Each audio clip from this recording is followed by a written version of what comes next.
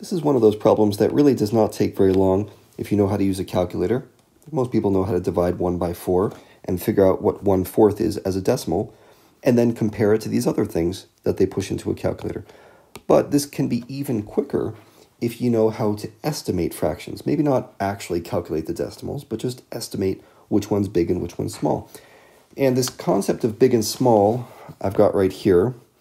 What does it take to make a big number? Well, something big on top would do it, right? 100 divided by something is probably going to be pretty big because 100 is big. Now, the other way to make fractions big is to have a small number on the bottom.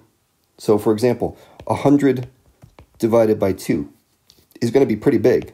That's going to be much bigger than 100 divided by 10, right? You see, as the number on the bottom got bigger, the overall result got smaller. This thing turns into 10. This thing over here turns into 50.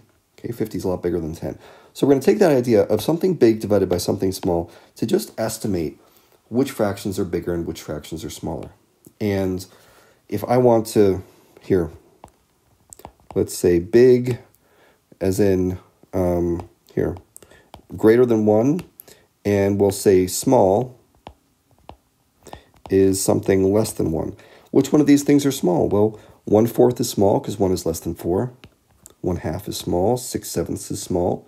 And the rest of these things look like they're big. So that's a quick way of estimating the order that these should go in.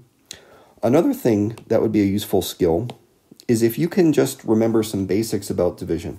Like 1/2. Do we know what 1/2 is? It's 0.5. That you should have memorized. Oop, except I don't want to put decimals in here. That would be wrong. So 1/2 is 0.5. 1/4 is 0.25.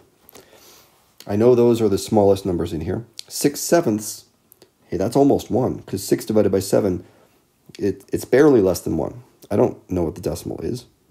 That's not one of those. I don't keep my sevenths memorized in decimal form, but I do know that that's almost 1. It's just a little smaller.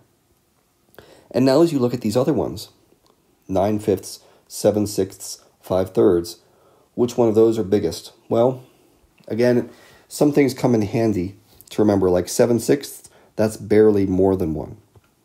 I know that's just over the line. 5/3 and 9/5, which one's bigger? Not really too sure. It does help to know something about decimals here. So 5/3 is 1.666, whereas 9/5, if I remember this right, is 1.8. Okay, so those two you may have to pull out a calculator for. Yeah, I'm pretty sure I have that right. Double check me. But I think this goes 5/3 and then 9/5. So if you want to do this quickly without a calculator, it does help to know some basic rules about division. Big numbers on top, small numbers on bottom, those are how you get big results. And then just to have a few basics memorized, like what is a fifth? 1/5 is equal to 0.2. What is a third? 1/3 is equal to 0.3333, and so on forever. If you can just memorize a couple basics like this, you'll see those from time to time.